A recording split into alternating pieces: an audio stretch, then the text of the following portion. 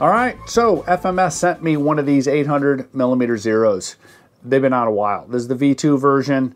At first, after watching some videos, I wasn't quite sure what to expect. Some of them look like they flew great, others not so great. The build on it is more than we normally have today, right? I had to put on the control horns. I had to put in the control rods. Clevises had to be adjusted. Not a big deal. I mean, the whole build just took, a little bit of time, and it's kind of enjoyable. The trickiest part of the whole doggone plane was looking in the documentation, seeing that it says 40mm for center of gravity, but the diagram shows it back more on that little, line right there.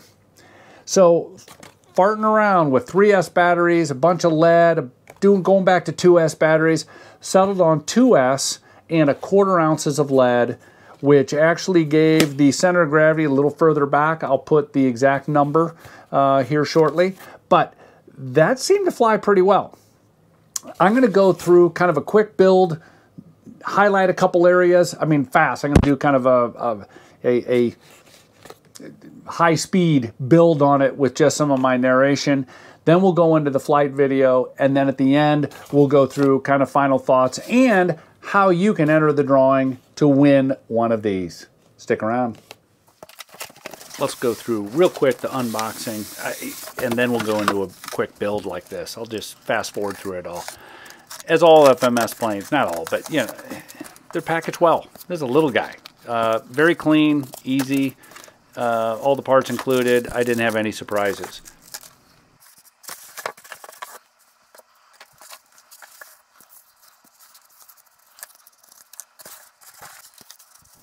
Fuselage look great, no surprises there. I would say you're going to want to put a little piece of tape on the back of the canopy so you can pull it off. There isn't a latch or anything. I guess you can yank on the antenna, but I'm not. Screwing in the control horns, again, a simple process. Note that there are only 2 screws per control horn. One is longer than the other. The long one is going to go at the hinge point because the foam is thicker, and then the other one is diagonal to that. And you'll figure it out real quick that if they don't go in, you don't have them in the right hole area, but it's a pretty simple process.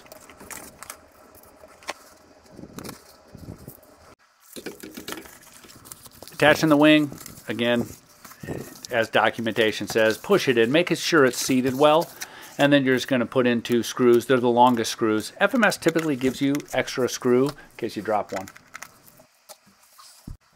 Gluing the tail's pretty simple. Little foam tack brushed on. Prior to that, I cleaned everything with alcohol and poked holes and everything.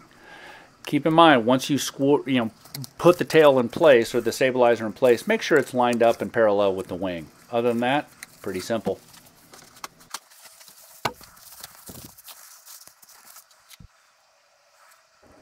Simple AR420 receiver, not a big deal. Tricky part was really getting the battery and everything fit in there so the canopy fit.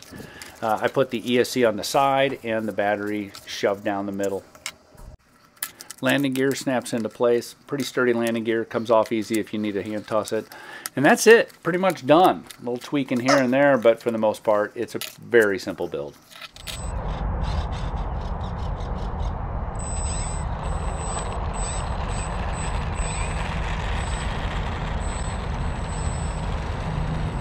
Not a lot of rudder.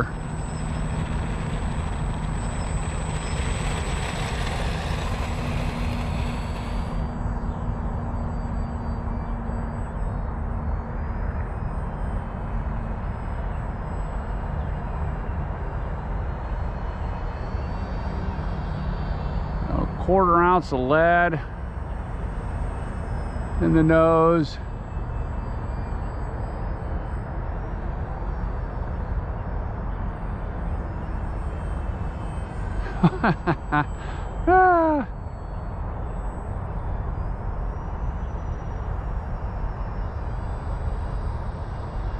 Yeah, great little flyer.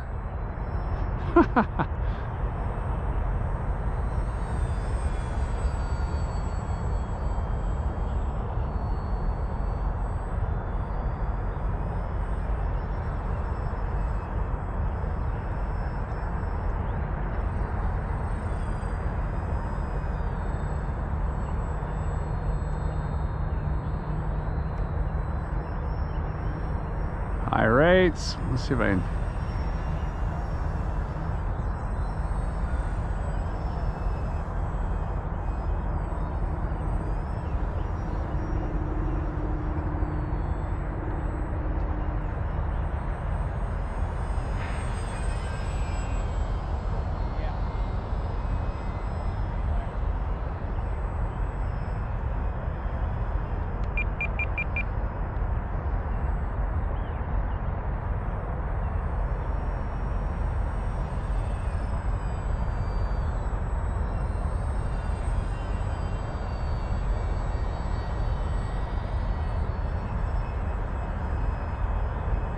Much better.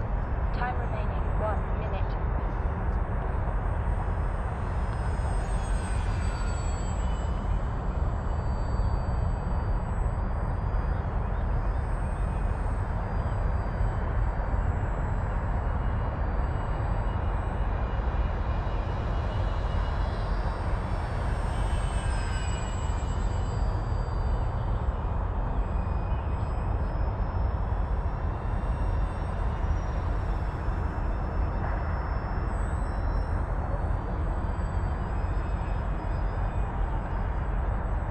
Earl, I'm gonna have to land here in a bit, unless you're coming in. No, I'm still good for You're good? All right, I'm gonna dive in here then.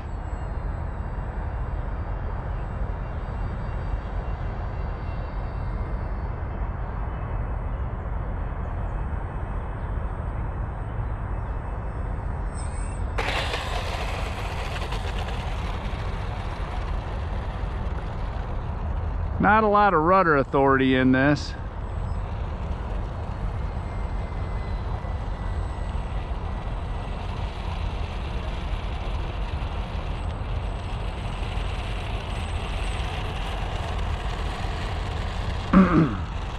Motor off.